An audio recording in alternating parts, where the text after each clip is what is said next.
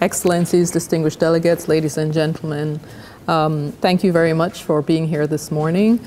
I think I wanted to just start by saying there's little doubt that the incorporation of green growth strategies into the national development plans can be transformational in its impact on the economies of the developing world. Dependence as net consumers, our dependence on fossil fuels has been debilitating at best and almost destructive at worst for many of our economies. Coming from a small developing economy myself, and having just left one, which is not my country of birth, but where I lived for 9 years, Barbados, the former governor of the central bank indicated that changing from fossil fuels to green energy could increase their economic growth by as much as 5% per annum. Over 1/3 of their foreign exchange earnings are spent on the importation of fossil fuels. $1 billion for an economy with 200,000 people. So I think this forum is going to be critical in beginning to lay out some of the strategies that UNCTAD has undertaken to try to help economies to meet the new goals.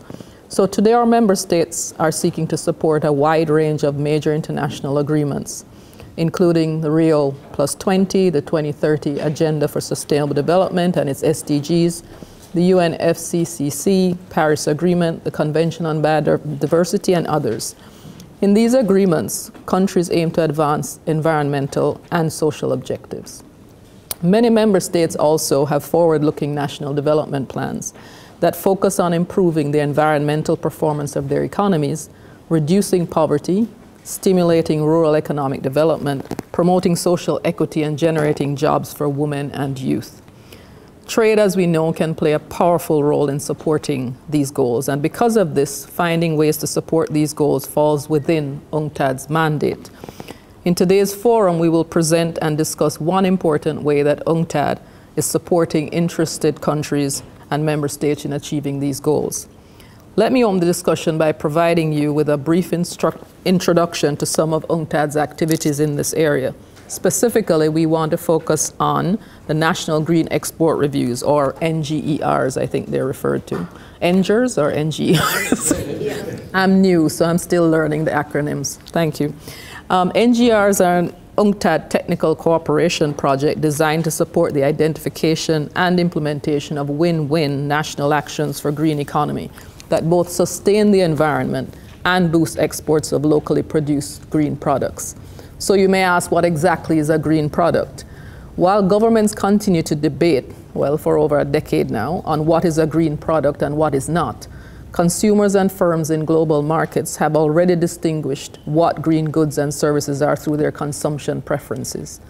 We know that for developed country governments, these products include goods and services used in conjunction with waste treatment, air pollution control, water and sanitation, renewable energy, and energy-efficient technologies, and that they are negotiating a plurilateral agreement amongst themselves to promote their exports of such environmental goods. But global consumers and developing country governments know that the universe of green products is much larger than this set of goods. It includes sustainable produced agriculture, fishery and forestry products, organic foods, beverages and healthcare products, biotrade and other natural products, and ecotourism services, among others. As we will learn today, developing countries have strong productive capacities to produce and export these products to global markets. The global market for green products is very diverse, and although it remains relatively small, accounting for only 15 to 20% of global trade for traditional market, it is growing rapidly and significantly faster than world trade. Estimates for the 2018 global market volumes of green products are impressive. It constitutes 12 billion for sustainable seafood, 10 billion for sustainable timber, organic foods and beverages is 100 billion, natural cosmetics, which I buy so that I can look younger, is 17 billion, biotrade products 6 billion, and ecotourism, from which many of our countries benefit in the Caribbean, is 600 billion. So we know the potential of this to transform our economies in the developing world. And these green markets are growing rapidly. Current figures indicate that sustainable seafood is growing at an annual rate of 25%, sustainable timber 20%, organic foods and beverages 12%, and natural cosmetics 9%. These growth rates are significantly higher than the overall 4% growth rate in world trade, revealing that green products are very dynamic products with sustained demand in world markets. Certainly, market data demonstrates that consumers care about their health, their environment, and about socially equitable production and trade. As these dynamic green products hold considerable potential for developing countries, particularly developing countries with limited export diversification, through NGERs, UNCTAD assists interested developing countries to build production and export capacity of green products, for which they have natural and comparative advantage. We work in partnership with countries to collaboratively identify promising green products, explore opportunities and constraints, design supportive policies and institutions, and define national action plans to deliver results. Our technical cooperation projects help boost green exports, increase value added, and generate employment while ensuring sustainable resource use, promoting equitable production and trade, and generating positive environmental impacts. And because in many cases we're dealing with green products produced in rural areas, our projects particularly benefit small producers and smallholders in poor remote communities, as well as women. Moreover, our projects are country-owned. We work side by side, not only with policymakers, but also with producers, producer associations, and civil society.